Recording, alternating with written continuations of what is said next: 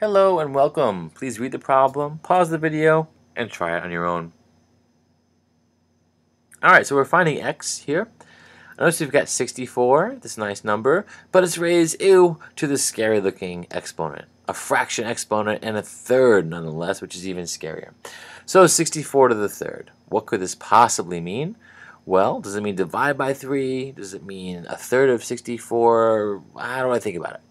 Well, to play with this, let's multiply 64 to the 1/3 3 times. 64 to the third times 64 to the third times 64 to the third. Now, if we did this, what would we get?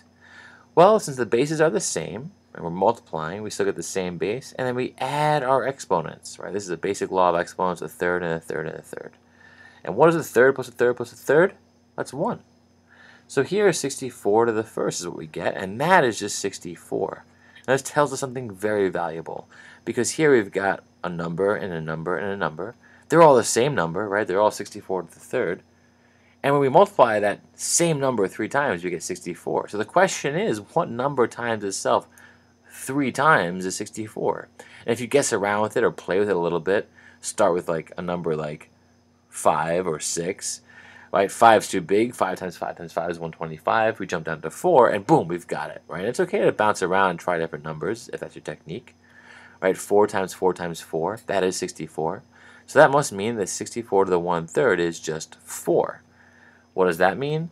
Well, that means that here, x is 4 is what it means, and also means that 64 to the 1/3 represents what's called the cubed root, or third root, which we sometimes write like this, a little 3 in there, right? Which basically means a number times itself, right? A number multiplied 3 times, a number multiplied 3 times, right? To get 64 in this case, or whatever number you're looking for. And it's called the cube root sometimes, just as square root is the side length of a square, perfect square. Cube root is the side length of, or edge length, I guess you could say, of a cube.